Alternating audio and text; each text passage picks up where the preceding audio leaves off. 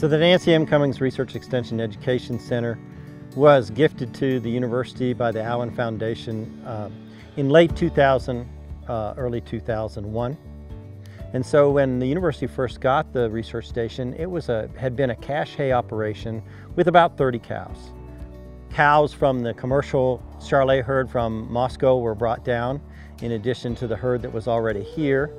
And also, there were over 100 heifers that were donated by the ranchers of Idaho, which was part of the agreement with the Allens to prove that they were interested in having a research station.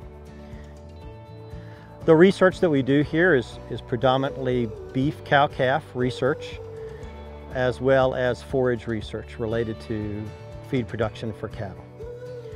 The major areas have been nutrition in terms of feed efficiency and heifer development, and also a lot in the areas of reproduction. We've also been doing some work with the Simmental Association, demonstrating the value of crossbred bulls.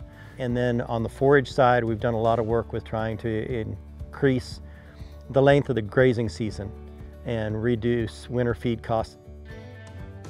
You need to try new things in agriculture.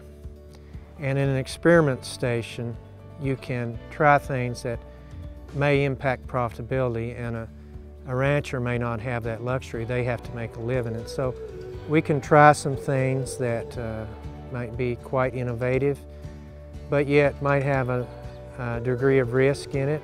Like on the crop side, trying new varieties, trying new methods of irrigation. On the livestock side, kind of pushing these cattle in a little bit and challenging them and seeing what kind of response we get.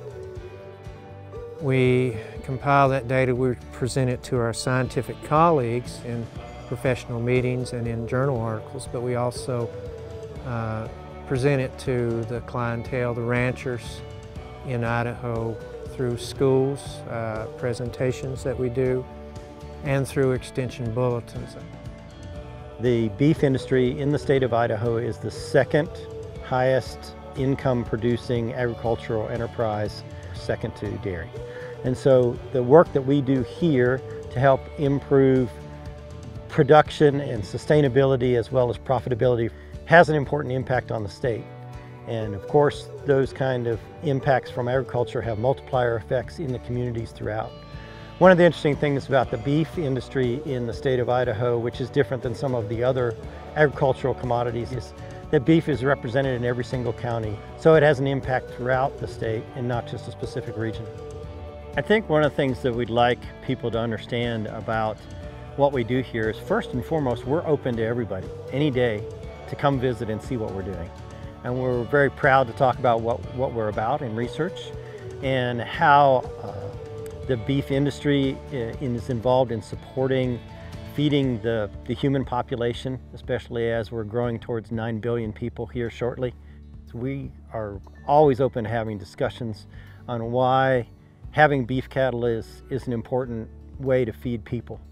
In addition, we're very sensitive to how we do things, how we manage the animals and the land resource from a sustainable aspect.